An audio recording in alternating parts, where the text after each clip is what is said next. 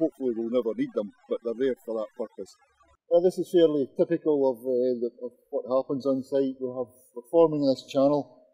There's still more work to do in here, but the groundwater that has come in here basically from the river next door, we'll have this groundwater, we'll have to get rid of it before we can continue doing the completion of the channel. So from that point there, we've got a pump here with a sump on here.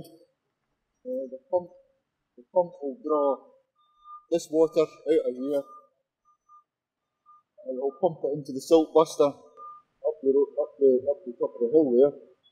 The water will go in the left-hand side of the silt buster, the silt will be taken from it, and it will come out the right-hand side of the silt buster as clean water.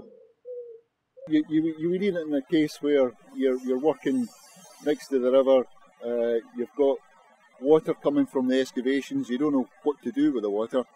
The water is taken into the silt buster, the silt's taken out of it, and the water can then be discharged from the salt water. It will be clean from that point onwards, so it's not causing any sediment going into the river. Concrete, cement and pH are obviously very detrimental to the environment.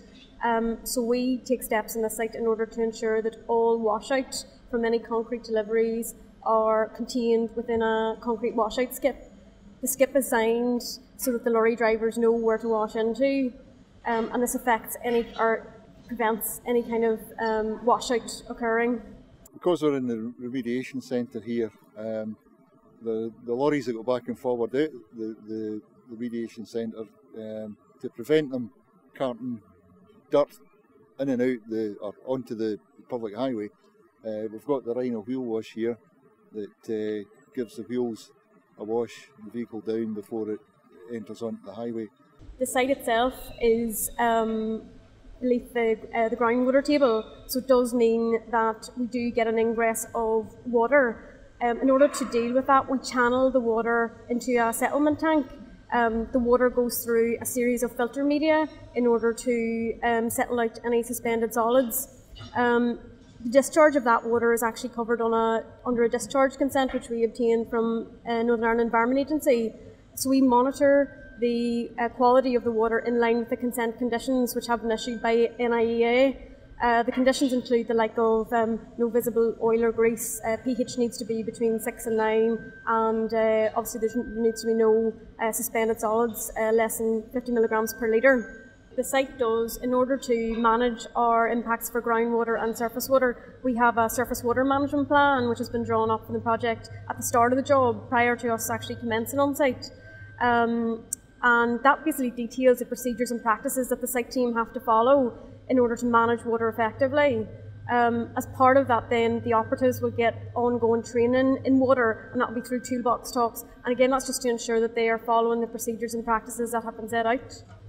If we were to allow water to wash over fresh concrete, that would certainly have an impact on the pH of the water, so we're quite aware of that, and we take steps in order to reduce the contact that water will have with both fresh concrete and concrete fines. So we take steps in order to remove the concrete from the water prior to its discharge. So that's done literally by scraping off the floor, putting it into a separate pile so that the water can run over the concrete and not affect the pH of the water quality.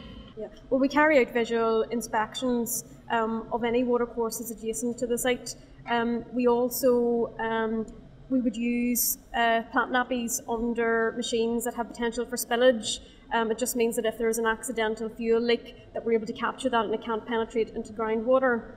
Other than that, it's the likes of the sediment tank that we're using, and again, it's a bespoke system that we have come up with ourselves in order to filter any sediment that might have built up in the water that we collected.